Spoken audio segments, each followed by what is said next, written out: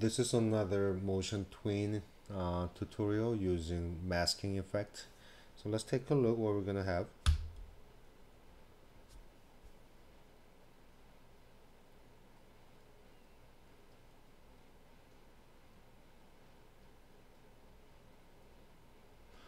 Yep, this is the masking.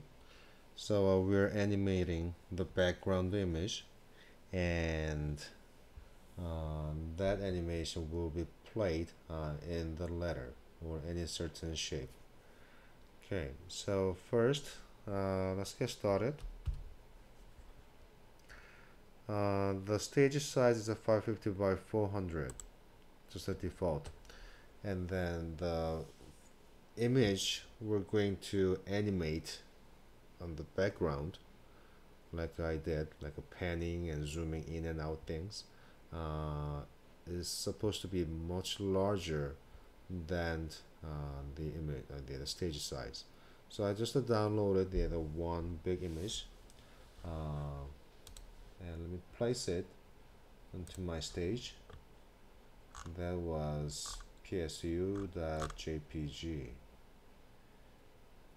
Yes, this is big. So 1920 by 1080. It's a big one. It's pretty big. Let me zoom out.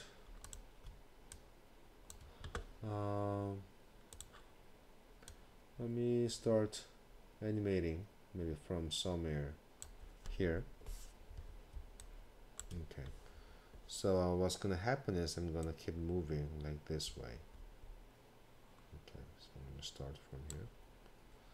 Okay, so first, to move something, always insert motion twin, and insert timeline and keyframe. So we have departure and the destination, 2 keyframes. On the second keyframe, I'm gonna move this image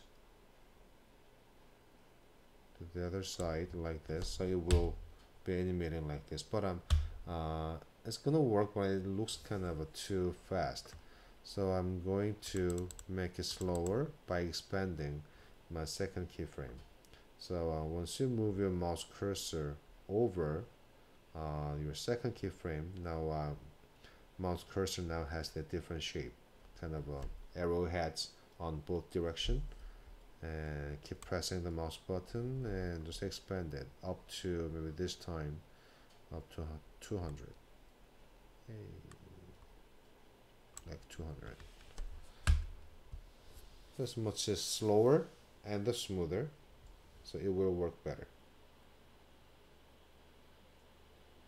Okay, now let me rename this layer first as BG background, and add a new layer on top. This is going to be text layer, and I'm going to type a really simple word.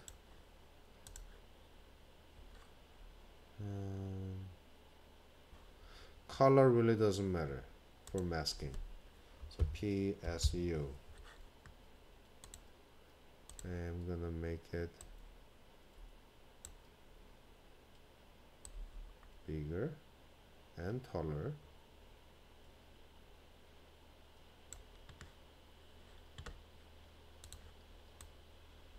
I'm placing it somewhere in the middle.